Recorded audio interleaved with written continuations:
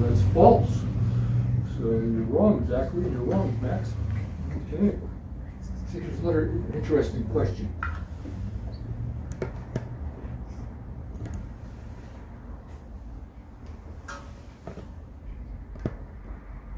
No, there's no other interesting question, but here's a question. Yeah, all right.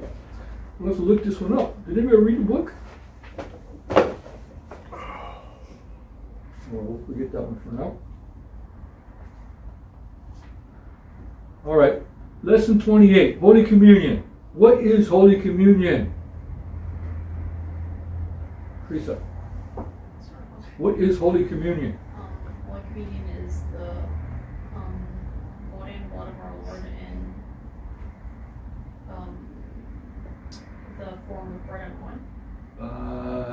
Yes. But you missed the main verb. Zachary. Holy Eucharist is a sacrament by which the body, blood, soul, and divinity of our Lord Jesus Christ is under the appearances of bread and wine. Yes, that's pretty much what Teresa said. Oh. It says Holy Communion is the receiving of Jesus Christ in the sacrament of the Holy Eucharist. So Holy Communion is when you receive Him. Okay? So it's not just Him being there. That would be a good explanation of the real presence. Our Lord is really present. What does it mean to be present, Julia? Do you know? It means you're there. Very good. And so what does it mean if you're really present? It means you're there. You're really there, doesn't it? Yes. So when we say the real presence, we mean Jesus is really there. Where is Jesus really? He's in heaven and He's everywhere. Yes. That's all right. But we call the real presence where He is with His body and blood. Where's that? In His body? Yeah, in His body. That's in heaven, right? Yes. Yes. But it's also in the Blessed Sacrament, isn't it?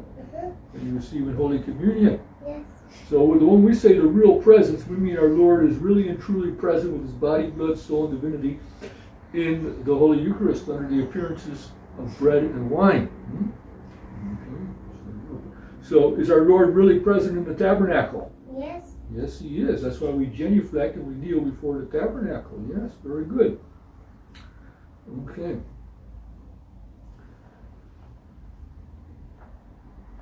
So we receive Holy Communion under the form of bread, under the appearances of bread only.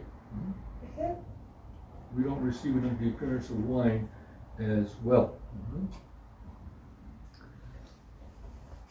What is necessary to receive Holy Communion worthily? Angela. A true repentance for our sins. A true repentance for our sins? No. That's... Jeff. You have to be in a state of grace. Yes. But I'll tell you what, the answer is 6 lines long. Jack, can you expand on that? Not really. Well, that's it. Maybe not 6 lines. It is necessary to be, see, we can never know for sure if we're in a state of grace or not. But you have to be free from mortal sin. In other words, you're not conscious of a mortal sin. Even St. Thomas Aquinas, who appeared to him, somebody appeared to him, the first question he asked was, am I in a state of grace? And he probably never committed a mortal sin in his life. He was very good from when he was a little boy. But that's the first question he asked. Was it an angel or was it a saint? I can't remember. I think it was a saint. And the first thing he said was, oh, am I in a state of grace? I want to know what the state of the soul was. You had to go to confession or not. To receive Holy Communion worthily, it is necessary to be free from mortal sin. That means we're not conscious, we're not aware of any mortal sins that we haven't confessed. Free from mortal sin, to have a right intention, to intend to receive our Lord, to honor Him, and to obey the Church's law on the fast required before Holy Communion, out of reverence for the body and blood of our divine Lord. Okay. However, there are some cases in which Holy Communion may be received without fasting. So if you're dying, you just ate, receive without fasting. Otherwise, not usually. No. Jeff. Is it fasting 3 hours before Mass, Father, or 3 hours before communion? Yeah, it says we observe no, it's 3 hours before communion for the laity. For the priest, it's 3 hours before Mass. Yeah, fast required. It just says the fast required because the fast might change. See, the fast is a disciplinary law. It's not a law of faith, so it can be. In the early days, they didn't have a fast because our Lord gave the Holy Communion. He said the first Mass after the Last Supper, so the apostles weren't fasting at all. So they didn't institute a fast right away. The Church instituted the fast later out of reverence for the body and blood of our Lord. So it wasn't in the beginning. They had the agape, which was a feast. And St. Paul complained, he said, because he said this was for the poor people. He said, don't you have houses to eat and drink in? Some of you get drunk and everything at the agape, the feast before the Mass. So they started out having that in the early days of the church because the Last Supper was a feast. All right? But that law was changed. So venial sin does not make us unworthy of receiving Holy Communion, but it does prevent us from receiving the more abundant graces and blessings which we otherwise receive from Holy Communion. So we should be sorry for all of our venial sins as well before we go to Holy Communion. Venial sin, what does venial mean? We've had this before. Venial sin, Max. It's not so serious, right? Not exactly, no. Who remembers what venial means?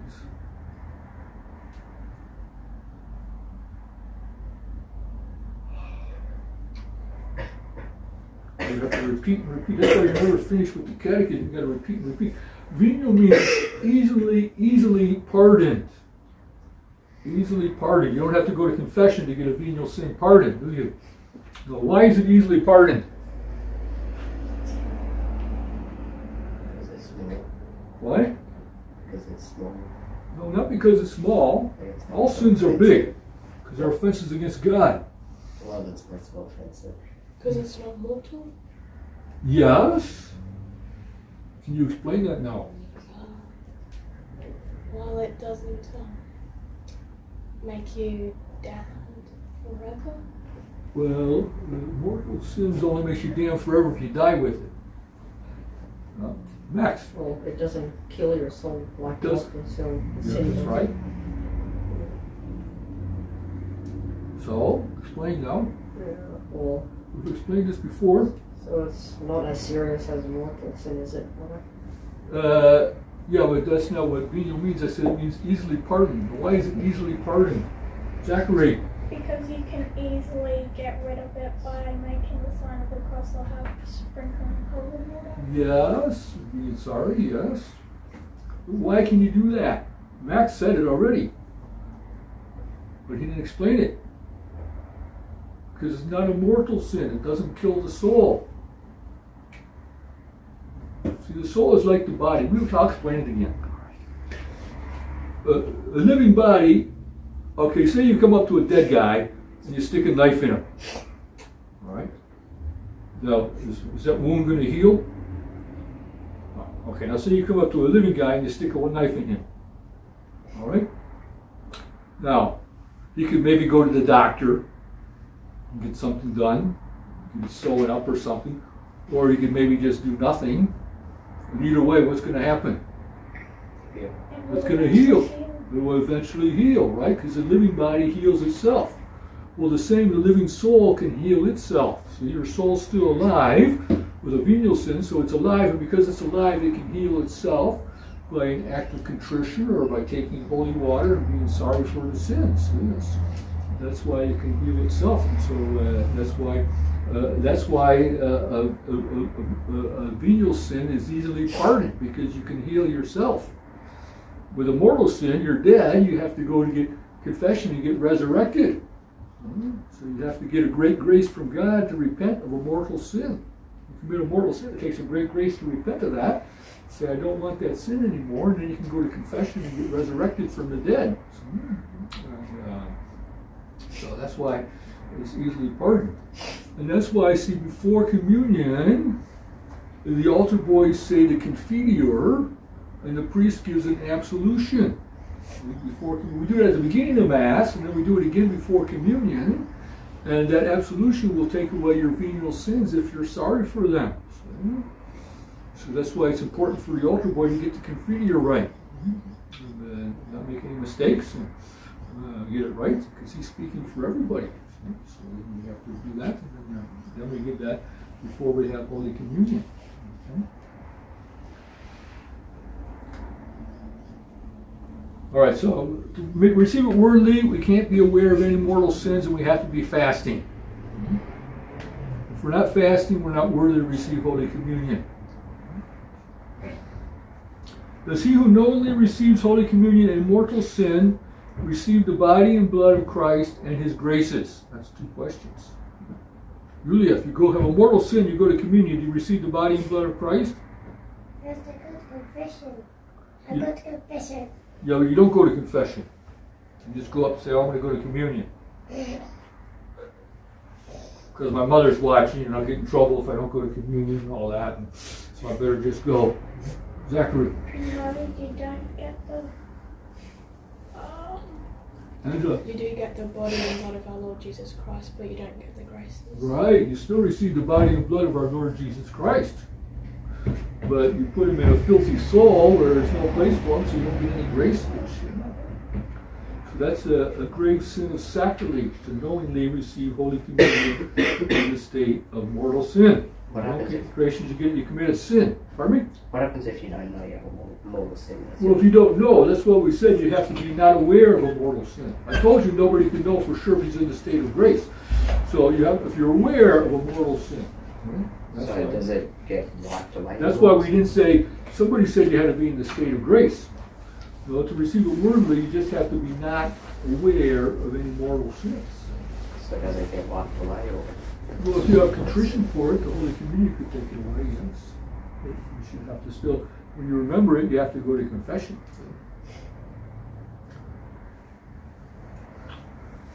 What should we do to receive more abundantly the graces of Holy Communion? What should we do to receive more abundantly? Get greater graces. So you see Jet going up to Holy Communion, you say, oh, I want to get more graces than him. What do I have to do?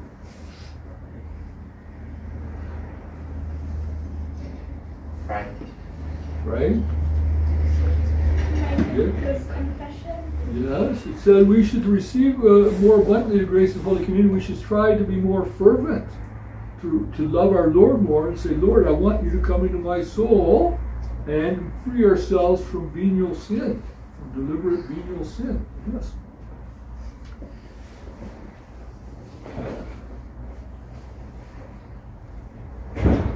All right, so this is a historical question. So you used to have to fast from midnight. At midnight, so if you're having an evening dinner party or something like that, you got to stop at midnight if you want to go to communion in the morning. So you have to fast from midnight. Pope Pius XII changed that. So he changed the fast to the 3 hours. A lenient fast.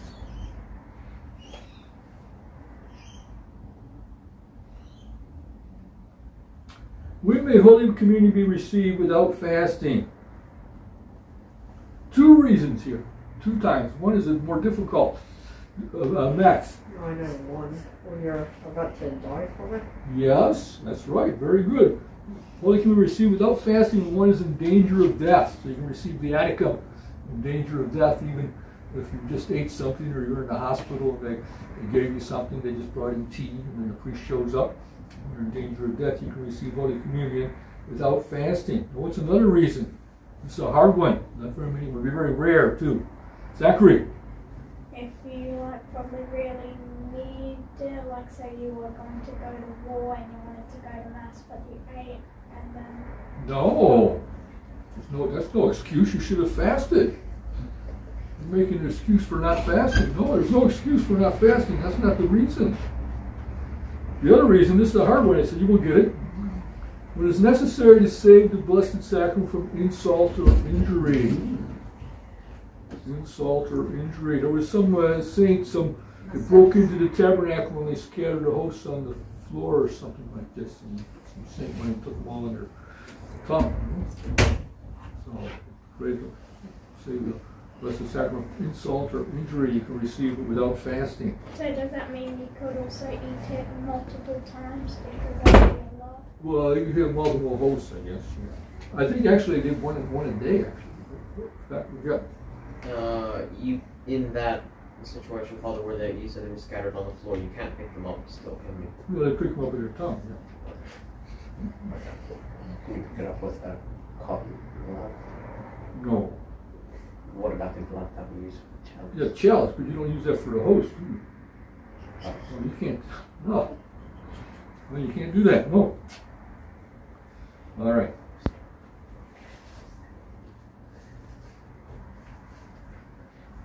Okay, the danger of death or to save the Blessed Sacrament from insult or injury. All right, here's a question. Maybe you know it. I think you do. What are the laws enacted by Pope Pius XII regarding the fast required before Holy Communion? 3 hours before. Well, that's not number 1, though. That's number 3.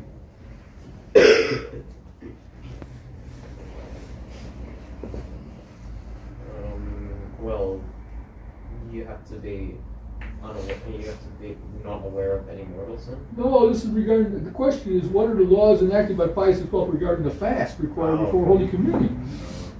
Does anybody know any of them? You can't drink 1 hour before communion. Can't drink what?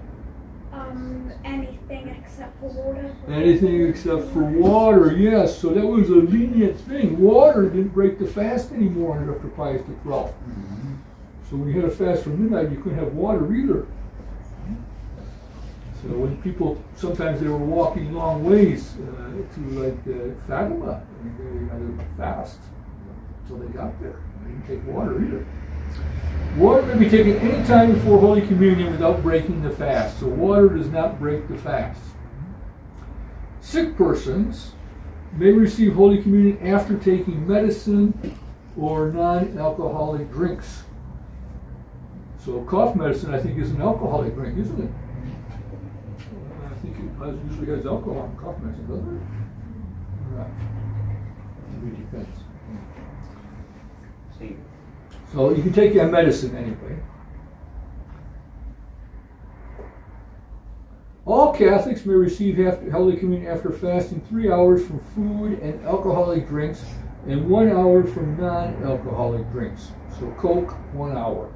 Coffee, 1 hour. This applies to Holy Communion at midnight Mass as well as at Masses celebrated in the morning, afternoon, or evening. Okay. So 3 hour fast from food and alcohol and 1 hour from non-alcoholic drinks. Catholics are urged, this is what when he made the law, he says you should try to keep the midnight fast. Masses formally, and also to compensate for the use of the new privilege by works of charity and penances. They're not obligatory. All right?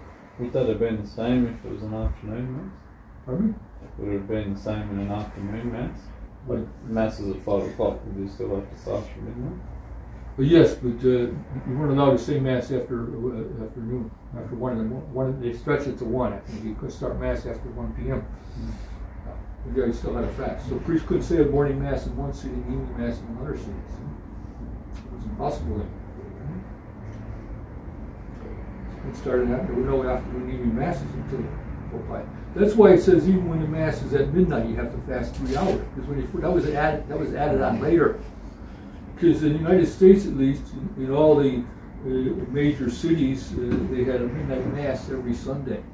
So people that got off work, they could go to Mass before they went home at 11 o'clock, 12 o'clock. We used to go to that sometimes when we were going on a trip, midnight Mass. And at first, when he changed the law, at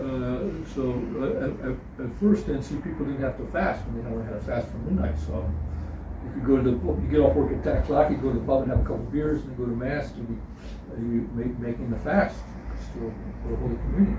So it's 3 hours also for midnight mass. They added that later.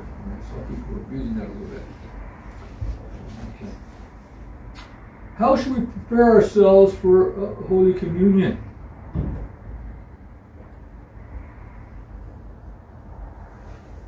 Angela? Examine your conscience. Yes. And after you do that? Go to confession. Yes. What if you're already in chapel getting ready for Holy Communion? Mass is going on. Do an You act can't of leave, don't want to miss contrition. Mass, so you can't go out and go to confession. Pardon? An act of contrition. Oh, act of contrition. Anything else, Zachary? That's it? Anything else? Julia? By saying your communion prayers. Yes. Which ones in particular?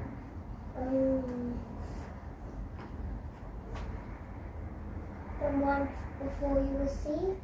Prayers before Holy Communion in your missal? Yeah. Leah? Yeah, the acts of faith, hope, and charity especially, as well as contrition. Yes, faith, hope, and charity, and contrition. We should prepare our Holy Communion by thinking of the Divine Redeemer who we are about to receive.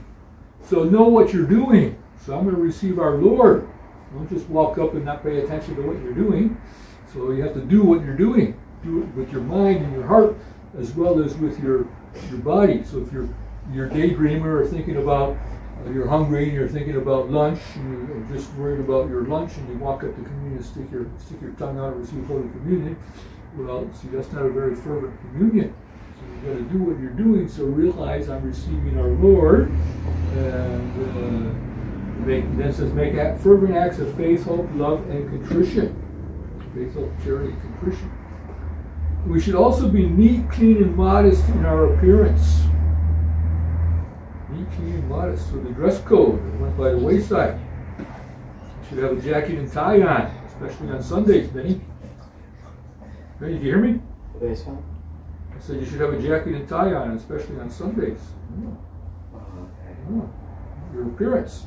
Okay. Now, when actually receiving Holy Communion, this is very important. Pay attention. You should raise the head. So you don't look down like this. You raise the head and put the tongue out. Okay, I think you all know that. Some people don't know that. Raise the head and extend the tongue. And then we should swallow the sacred host as soon as possible, not allowing it to dissolve in the mouth. So then you swallow it. You're not supposed to chew it either. It doesn't say that here, but you're not supposed to chew it. You just swallow it. Zachary? Should you receive it with your eyes open or your eyes closed, or it doesn't matter? You should lower your eyes. Yes, you don't have to necessarily close them, but you don't stare at the priest, right? You're receiving Holy Communion. Especially if you're a beautiful girl. And if you can't... Since you're not a beautiful girl, it's less sin for you. But anyway, what? You can't what? If you can't swallow the host whole, is it fine if you break it in half or something? Yes, if you can do that, yeah. Sometimes it sticks to the roof of your mouth or something like that, then you got to get it out with your tongue. So that's it. Sometimes you got to do that. See? You want to swallow it as soon as possible. So you eat something, we have to swallow it. Swallowing is part of eating. If you don't swallow it, you haven't eaten it, have you? What should we do after Holy Communion?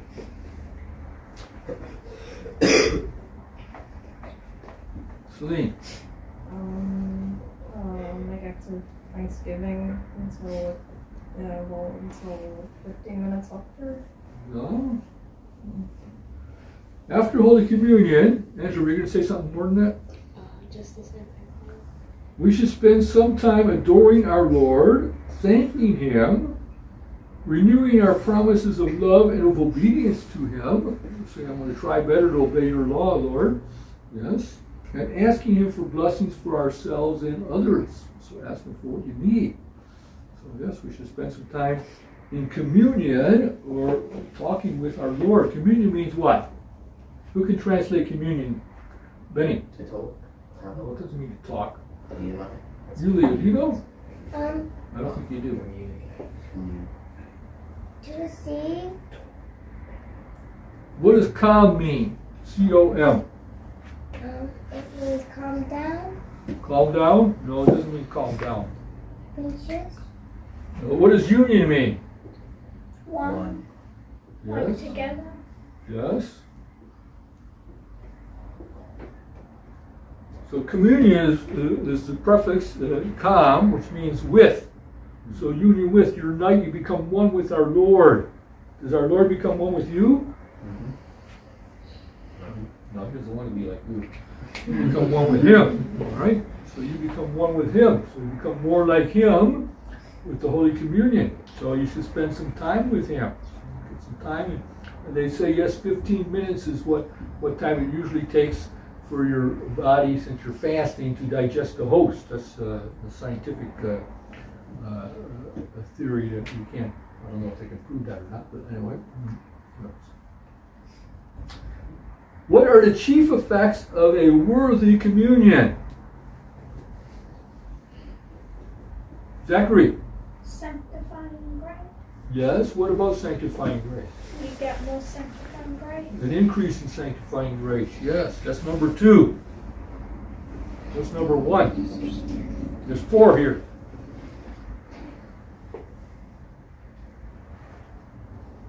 Get you a higher place in heaven. Well, you don't get your place in heaven until the judgment.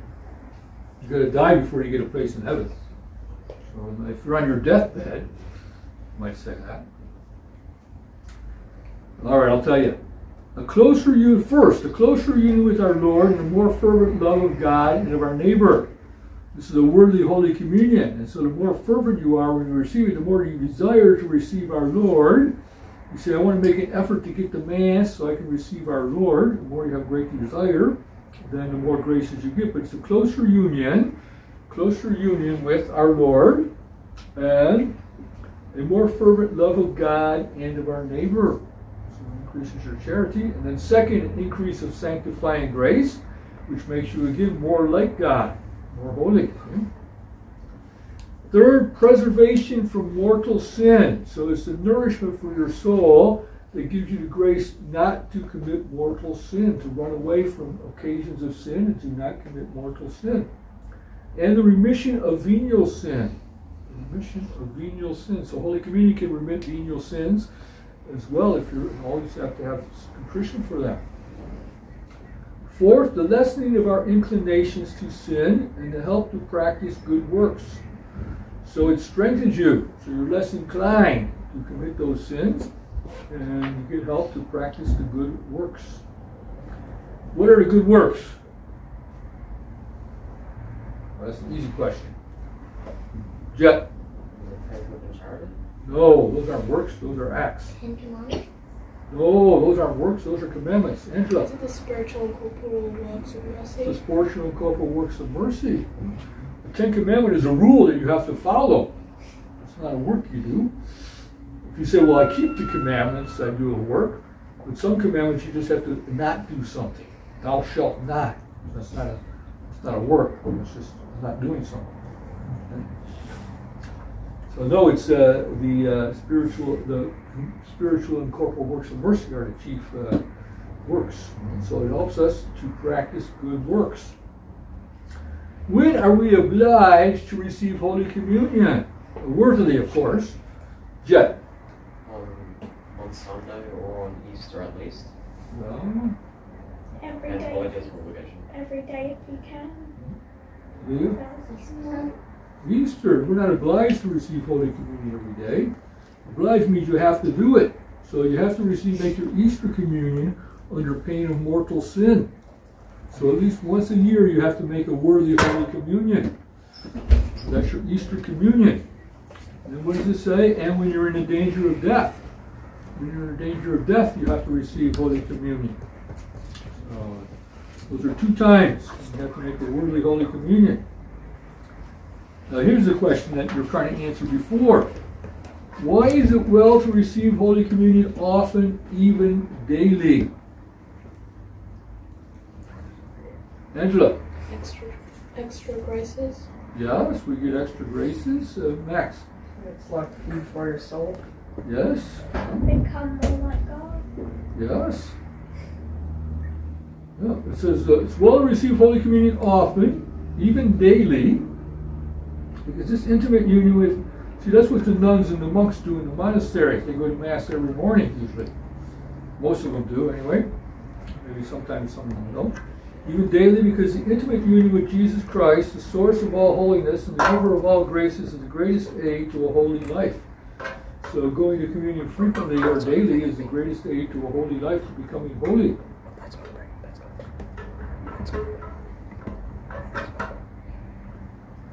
How should we show our gratitude? What does gratitude mean? Leah? Be grateful for something. You're grateful. Use the word to define itself. What does gratitude mean? Use just a version of the word. Thankful for something. Pardon me? Thankful for something. Thankful for something, yes. How should we show our gratitude to our Lord for remaining always on our altars in the Holy Eucharist? We should show our gratitude to our Lord for remaining always on our altars in the Holy Eucharist by visiting Him often. So make a visit to the Blessed Sacrament. I think in the Eucharistic Crusade we record our visits to the Blessed Sacrament, don't we? Yes, that's one thing you're supposed to put, how many times you visit the Blessed Sacrament. So you can visit the Blessed Sacrament more than once a day. This is the Blessed Sacrament often. By reverence in church.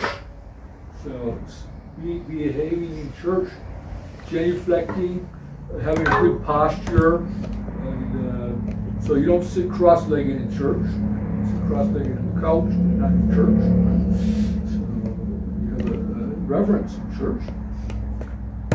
By assisting every day at Mass when this is possible, by attending parish devotions, like the Rosary or Benediction or the Blameless Apostolate, parish devotions, and by being present at benediction of the Blessed Sacrament.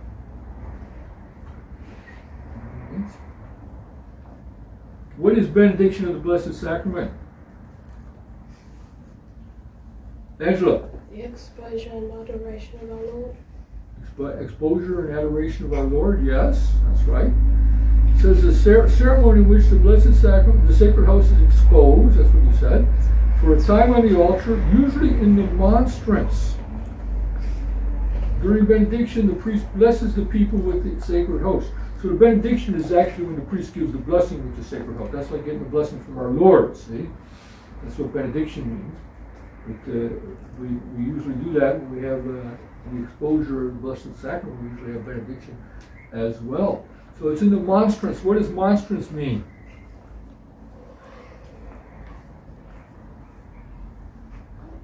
What does the monstrance do? Holds something. Pardon? It holds something. Holds the host, yes. All right, what English word do we have? Exactly. Isn't the monstrance like a sort of like a showcase for like Yes. stores the host so like everybody can see it? That's right. That's correct. Yes, that's the right answer. Yes. What English word do we have that's like monstrance? Monastery. What? Monastery. What was that? Who said something? Me, Father. What'd you say? Monastery. Monastery. Yeah, closer than that. Monastery, not exactly. No, that's a completely different word. It comes from the word. It comes from the same root as monstrance. Don't know? All right. We put a DE in front. Demonstrate. Demonstrate. Yes, see, that comes from the same root as monstrance. You demonstrate. You show something. So as Max said, the monstrance is for showing something. See? So that's why it's called a monstrance. Well, the word demonstrate came later. That's Latin was there before the English word. Yes, we took our English word demonstrate. We show something, don't we? So monstrance shows us the Blessed Sacrament. It's supposed to be shaped like a sun with rays. Rays on a pedestal. So the rays of the sun because it's got the Son of God in it.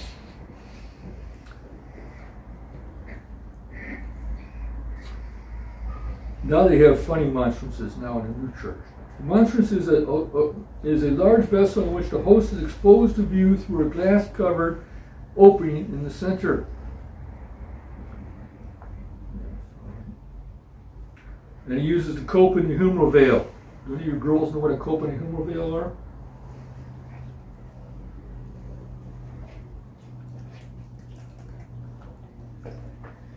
No? Well, the humeral veil is the veil that the priest wears when he holds the monstrous heart. That's correct, yes. The Blessed Sacrament holds it, that's the veil. Why is it called a humeral veil? Anybody know that? Well, the boys all know that. Any of your girls know? Who does anatomy?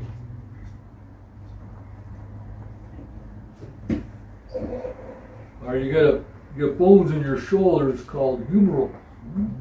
So the humeral veil goes over your shoulders. That's what it's called. That's where it got its name.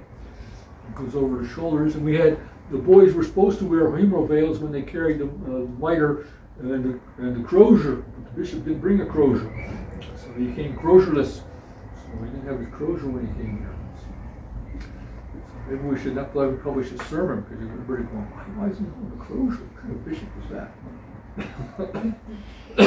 We don't have a parish crozier. We're probably not likely to get one. So that's the humeral veil and the crozier. So that's the humeral veil. It's worn over his shoulder, and he wears the cope.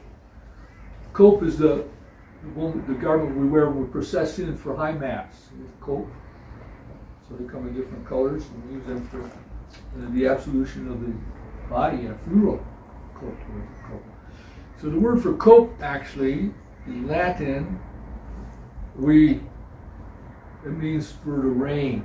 It means a raincoat, a cloak for the rain. That's how it started originally. But now they're nice and we don't want to get them wet, so we don't want to wear them in the rain. But that's actually what the name means, the pluvialis. It means for the rain. So we don't want to wear the raincoat when it's raining because it's not good for it to get wet. Any questions? All right, we'll go to Rosary now. I think, what time is this? 21 after or 27 after? 27. 27. We'll say a prayer and go to Rosary. In the name of the Father, and the Son, and the Holy Ghost, and then glory be to the Father, and to the Son, and to the Holy Ghost. In the name of the Father, and the Son, and the Holy Ghost.